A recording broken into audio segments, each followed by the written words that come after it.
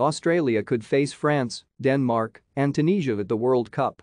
Australia could face France, Denmark, and Tunisia at the 2022 World Cup if they navigate their way past United Arab Emirates and Peru in qualifying playoffs over the summer, Friday's draw has confirmed. The Socceroos missed out on automatic qualification for this year's showpiece, which gets underway in Qatar on November 21. Graham Arnold's side finished third in Asian qualifying Group B after winning just 4 of their 10 qualifying fixtures, yet that means they are still in with a chance of reaching the tournament. To do so, they must first get past Group A's third-place team UAE in a fourth-round fixture on June 7, which is taking place in Doha, the Qatari capital, 3 months later than scheduled due to the disruptive effect of the COVID-19 pandemic. Should they emerge victorious from that tie, Australia will then lock horns with Peru, who finished 5th in CONMEBOL qualifying, in an intercontinental playoff on June 13-14.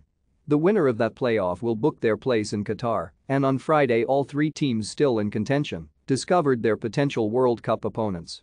Having been seeded in Pot 4, which includes the lowest-ranked teams, either Australia, UAE or Peru were drawn in Group D alongside Denmark, Tunisia and reigning world champions France, despite losing their last 2 matches against Japan and Saudi Arabia and missing out on direct qualification as a result. Football Australia have confirmed that Arnold will remain in his position as head coach until the end of Australia's World Cup campaign.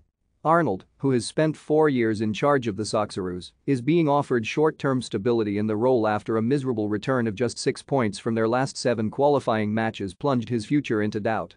But Chair of Football Australia Chris Niku said on Wednesday, the Board of Football Australia believed it was important that we provided a stable environment and to get on with planning for the playoff phase, given the very short turnaround. By confirming that Graham will remain head coach of the Socceroos until the completion of our FIFA World Cup Qatar 2022 campaign, it enables Graham, his support staff and the playing group to move forward with certainty and without delay to ensure the best possible preparation for the next phase of qualification.